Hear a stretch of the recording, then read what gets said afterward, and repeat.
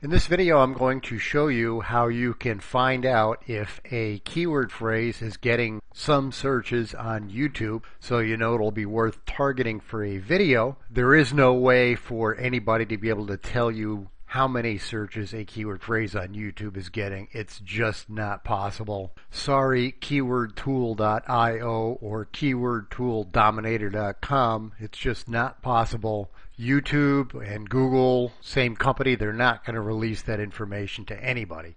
But you can find out if a keyword phrase is getting at least some searches, and there's a way you can find out if a keyword phrase is getting a lot of searches or not many searches at all. And I'm going to show you how to do that now.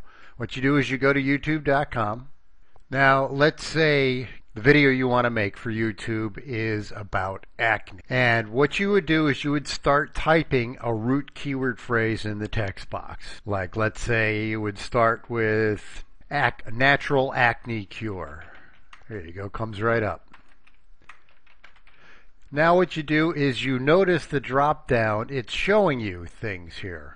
It's showing you keywords, and the reason it's showing you these keyword phrases is these are keyword phrases people have actually typed while visiting YouTube. So any of these keyword phrases you could target a video for, and you know there will be at least some people who are interested in it. And what you could do to expand the keyword list is start adding more words. You can go through every letter of the alphabet, like A, see how you get a suggestion there, B, C, and you go right down the line. And what you can also do is back up, change the last word, natural acne treatment, and then you get a whole new set of keyword phrases. And then you can hit the space button and again do each letter of the alphabet for more suggestions. And back up, and you can mix up the order of words to get more results.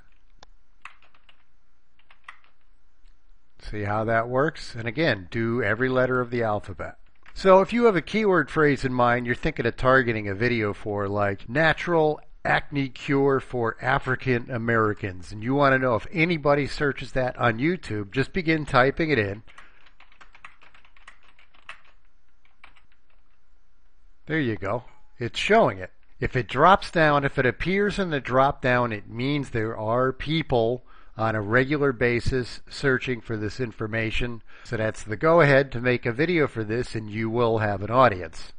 Now, as far as getting an idea of search volume for a keyword phrase, that's going to be in the next video. If you're on YouTube, just look down in the videos for scrapers and bots and you will see it. If you're on the scrapers and bots website on the YouTube keyword search volume traffic estimator hoax page, it will be the video underneath this one a little bit further down the page. Once again, appreciate you watching the video. If you could subscribe and like us, that would be great, and we'll give you some free software for doing so. Just let us know what you would like. Thank you.